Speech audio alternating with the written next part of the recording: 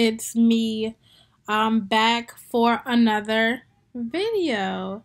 Tonight I just wanted to do a nightcap with you guys because I wanted to share with you all my testimony. Just where I've been and how far I have come and how God has carried me throughout every single step. So here we go, my testimony. So I was born in a island on an island. I am of West Indian descent. I was born there. I came to America when I was 2 years old. Now I was born to a mother who was a drug addict and a drug dealer. How that work out? I don't know. Um, but my grandmother, who had ventured to America, kept getting calls stating that you might want to check on your grandchild. She's down here with your child and she's not being tended to properly. So my uncle, who had moved to America, had decided, he and his wife had decided to file for my mother and I to be able to come to America. And we did so. We went from the island that I was born on, and then we went to the Bahamas, and then from the Bahamas, I'm so sorry. From the Bahamas, we came over to America, and this was during the time where uh, the crack epidemic was huge in America.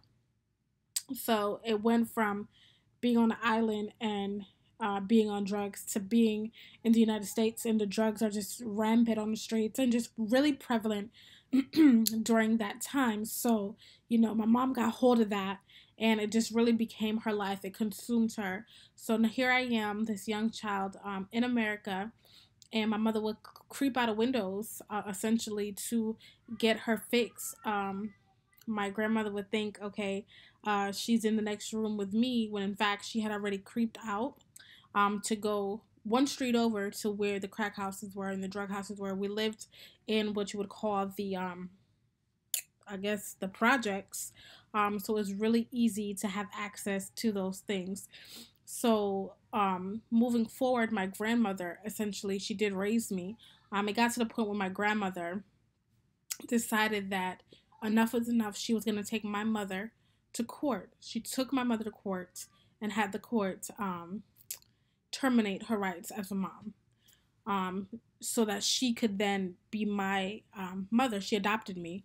My grandmother did adopt me, and she filed for my citizenship here in America, under the notion that if anything was to ever happen to her, I would be okay. I wouldn't be sent back. I wouldn't be deported. I am a U.S. citizen. There was nothing that they could do about it, right? So growing up, it was hard. My grandmother raised me. My grandmother had fell ill. Um, and I ended up a lot of the time growing up faster than, a lot of people. It was my job to go grocery shopping. It was my job to keep the house clean. It was my job to do a lot of things that, other kids my age didn't necessarily have to deal with. I remember my grandmother falling ill really bad one time, and we went to the hospital, and they're like, you have to stay, and we didn't have anywhere for me to go, and they're like, well, we're gonna have to take her to foster care. And I never seen someone who was in pain fight so hard to keep someone else, me, out of foster care. So the DCF people came and they put me in a car, and next thing I knew, like, my grandmother, I left the hospital, kicking, screaming, and my grandmother just calling everybody, hey, can you please help? Hey, can you please help? Just take her, please. Just don't let them take her, because she knew if they took me, we'll be singing, a whole different song. They already had a foster care for me to go to, and it was quite far away from my home. It was some towns away. And she would have to prove that she was able to care for me, had they actually gone through with it. Essentially, one of our church family members did decide to take me. They took me. I lived with them for a while my grandmother stayed in the hospital. We found out she had a hernia, and she had to undergo chemotherapy, and she lost her hair. And watching someone you love go through chemo is difficult, but watching it as a kid and knowing that's the only person you really have is really traumatic. It is really, really traumatic. So, I watched her go through chemo. It was so bad that my uncle had decided to come down and he took me while my grandmother, got better. He took me to live with him for a while, and I lived with him and his family for half of a school year to kind of give me a sense of normalcy, to just stabilize my life because my life was rocky. And then she got a little better, and then she would get a little worse, and at that time, a lot of my family had moved out of the state we lived in to go to another state. So my cousins came down to kind of assess the situation. At this time, I was a little bit older. I was 15 at the time. Yeah, I was 15.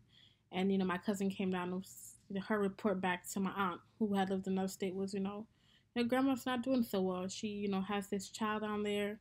She could barely take care of herself, let alone a child. I think it's time for grandma to move.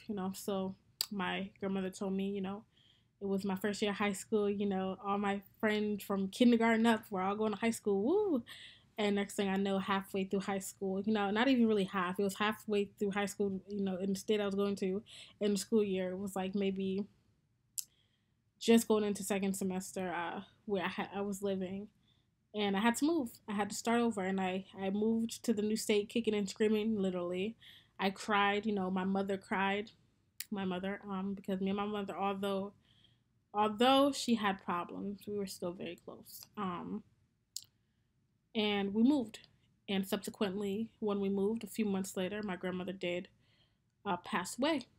Now, when my grandmother was on her deathbed, she would always tell me, she prepared me for her passing. She would tell me, when I die, people are going to treat you differently. When I die, you're going to really see people's true colors.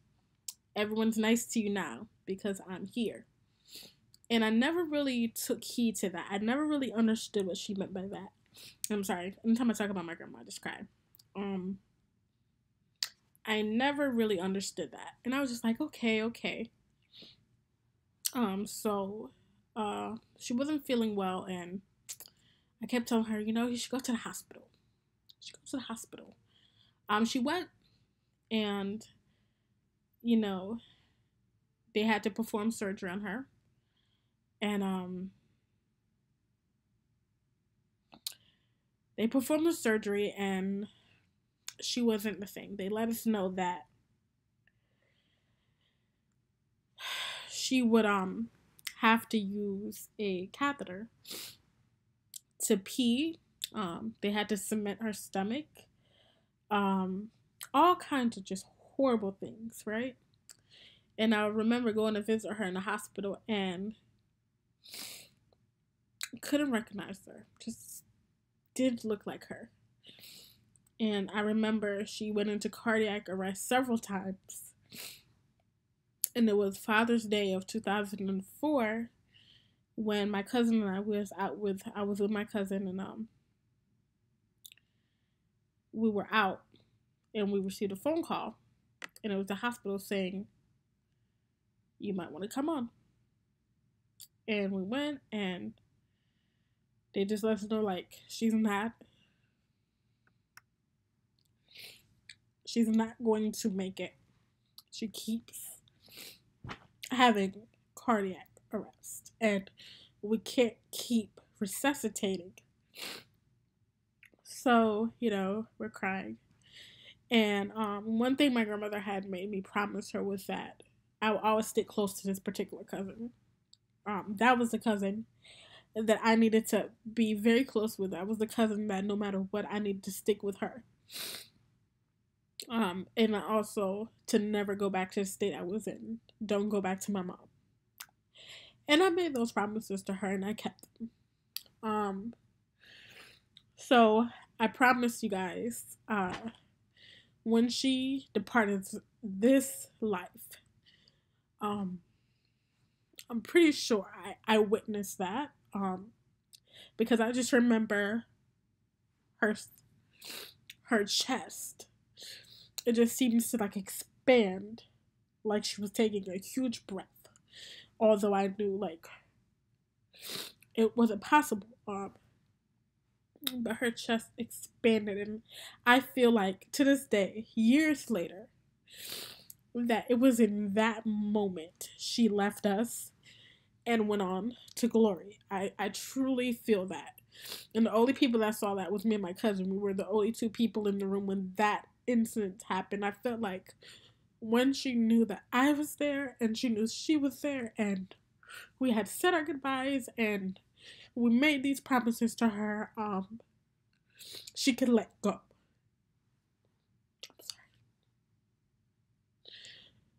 Okay, so, you know.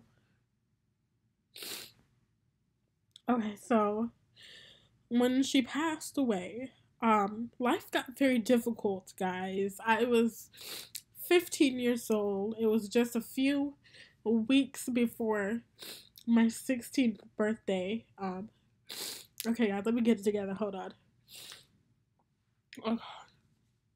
And this is just gonna be unedited because we're just talking. We're having our nightcap.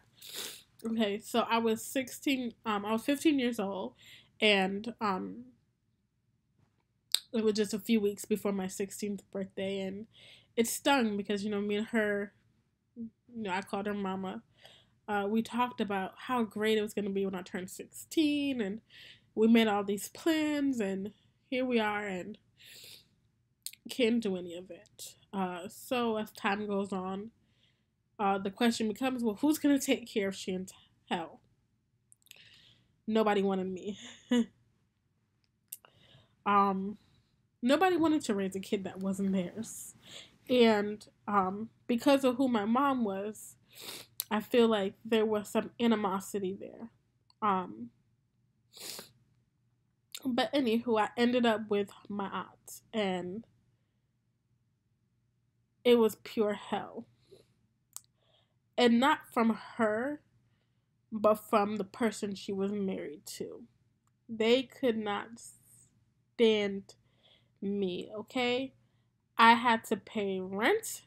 The state was giving me money because my grandmother had passed away and she was technically my mom on paper. So they give you money when a parent passes away to kind of aid in your care. So I would get this money and I immediately had to take a good chunk of that money and give it to the people I was staying with. I had to, pay for food. I got a job when I turned 16, and the job required me to work late hours. And I had to walk home many a night. You're talking about walking home at 12 at night, 1 o'clock in the morning. It was absolutely absurd for a child my age to be walking the streets at those times. And let me just tell you about God. God, he always covered me, because I remember walking home one night, and I don't know if these men had been, I guess, stalking me, but it's like they knew I was coming, because I remember I was walking down the street, and this is a fairly busy street, but it was very late at night. No one should be out there, walking the streets at night, especially a young 16-year-old young lady. And I just remember it was a van, and the guy had hopped out of the van, and then the van kept going, and the guy was walking near me, and he was just like, excuse me ma'am, do you have a cigarette? And I remember thinking in my head, I'm 16, do it look like I would have a cigarette? But me being polite and him being an older man, I was just like, as he got closer, there was a church at the corner, and I grew up in the church, because just everything around me just felt wrong. I was very scared, but it just didn't feel safe, and I just said, no sir, I don't I don't have a cigarette. And I started leaning more toward the church because I was like, that over there is holy ground. I'm a child of God. If this man tries anything, all I can do is cry out to Jesus to save me. And I remember um, he just kept getting closer to me. And I just walked faster and walked faster. And the street that I had to turn on, the van appeared. And the van was open and another man was in that van. And I just remember looking around and it was just like a scene out of a movie. And I'm like, there's no one out here. And all I knew to do was call on Jesus' name. Okay, people? I stood at that church. I didn't even run. I just stood there. And I just started screaming. And I was calling down Jesus and every single angel. I was binding these people in hell. Look, to this day, it was nothing but God's grace that got me out of that situation because I promise you, when I started calling on the name of Jesus, and I was just there at the church just praying and telling God, just get me out of this situation. In Jesus' name, send down your archangels, Lord Jesus, send a sword, send people to scare them away, let them see something that I cannot see, slay. These men, the man who was pursuing me, ran back to the van, shut the door like he had seen a ghost. You hear me? And just took off down the street. And I have horrible asthma, and I promise you it was nothing but Jesus. It was nothing but Jesus. Because I felt like I didn't have asthma anymore. And I ran the rest of the way home. Okay? So God will protect his children no matter what you are going through. And in that situation of being there, I wasn't treated very well. I really wasn't. There were times when the people I was staying with would call my friends' parents, and the disrespect was so real. Would ask them, how much would you need to keep her? Yeah, and that really, it really, really did something to me, because I went from having love and having so much to having nothing. And I remember one night I was just sick of it. And I cursed Jesus out. I was so mad at God. So mad. Like, just why, Lord, would you take the one person who would give it all for me and leave me here to deal with this foolishness? And as I get older and I look back, I see God saying, but I helped you every step of the way. Every step, from days where that incident happened to days where I just got tired of the foolishness where I was. And I walked out of that house. I gave them back the key. I was 17 years old. I gave them back the key. And I was done. I had no plan. I had no nothing. All I had was my book bag and the shirt on my back. And I remember I went to school and I told my friend, I was like, I'm homeless. I have nowhere to go. But I refuse to go back there. And I can't go back there. And I remember in that moment, she called her mother and was like, Mom, can Chantel stay with us? And her mom was like, yeah, because I already had plans. I was dating a guy at that time who was in the military, and he had helped me, and the plan was for me to start college, that following August, and I just needed to graduate from high school because I was still in high school, and I just needed a place to rest my head until it was time for me to go away to college, in which I would have to just figure it out at that point. But guys, through it all, as many times as I felt like God just left me out to dry, He really did always protect me. there was always someone. If I look back in my life, no matter how many tears I've cried, no matter how many times I just didn't know how it was going to happen, God always made a way out of no way. I'm talking about days where I didn't know where my next meal was going to come from. And then I would go to work, and the guys at my job, because I was the only girl, became my family. And they'd be like, oh, let me give you some dinner. Let me do this. Didn't nobody really know. There was a select few that knew what was happening in my life, but not a lot of people. So, guys, I'm so sorry. Hold on. So I I know there's people out there that's going through hard times and you just can't see the end of the tunnel, but I'm trying to tell you, if you just hold on, it's going to be okay. I mean, now I'm way older. I'm way older. I graduated from college. I have an associate's degree and a bachelor's degree. And right now I'm working on my master's degree. So let me tell y'all something. Not a devil in hell can take away what God has for you no matter what. I have my two beautiful children. And life is, is not the best, but life is good. It's not what it used to be. I have a lot to be thankful for. I could have been somewhere else, but I'm not. When I was 22, I had a nervous breakdown, but God. I was I was on Xanax because my stress level was through the roof that I just couldn't. Everything was just, I felt like walls was closing in on me.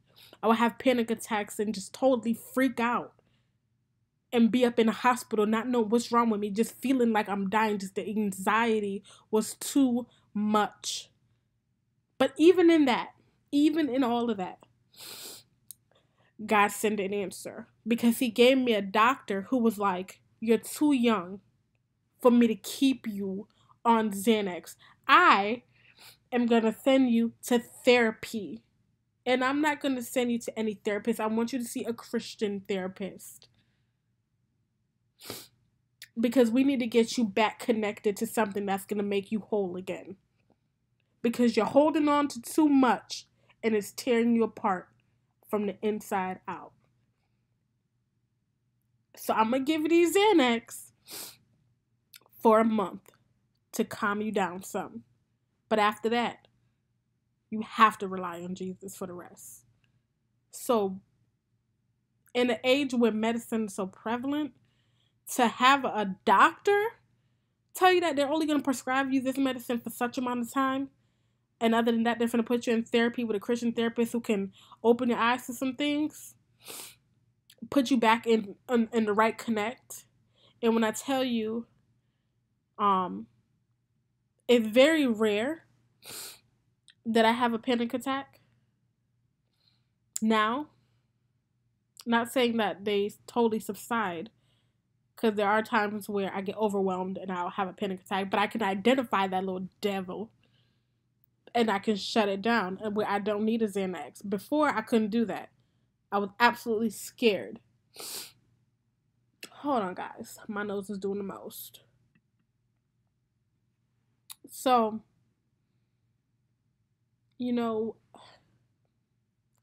not everybody wants to see you win, sweetheart.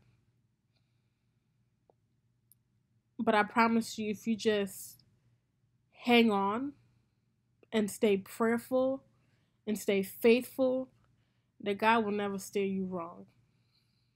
And sometimes it's not going to look like the sun is going to shine again. You're going to feel like you're losing more than you gain. And in fact, there are times where you will lose more than you gain. But it's all for the good in the end. All the experiences that I've had lots of people tell me in my life, you've had to go through the experiences that you've gone through in order to grow, in order to impact other people that have gone through the same thing. Now I have full understanding of what it means to be hungry. I have a full understanding of homelessness. I have a full understanding of brokenness. I have a full understanding of loss. I have a full understanding of betrayal. I know what it means to have a nervous breakdown. I can tell you what it means to have a mother in the system. I can tell you what it means to have um, um, a loved one with cancer. I can speak on a lot of things. I could tell you what it's like to be addicted to over the counter drugs, because I used to take painkillers like they was Tic Tacs, and I couldn't function without one. And if I didn't have one, I would just go crazy because I would have a headache because I didn't take my headache medicine. But God, I'm just telling y'all my story to show you guys that there is light at the end of the tunnel. No matter how bad it looks, it's not that bad. Keep prayed up, keep positive people in your life, and keep grinding. And the sun will come. And I promise you the sun will come out. Okay? Love ya. I know, right? Long nightcap, but I just wanted to talk to you guys about some of my experiences in life. If you have any questions, leave them down below.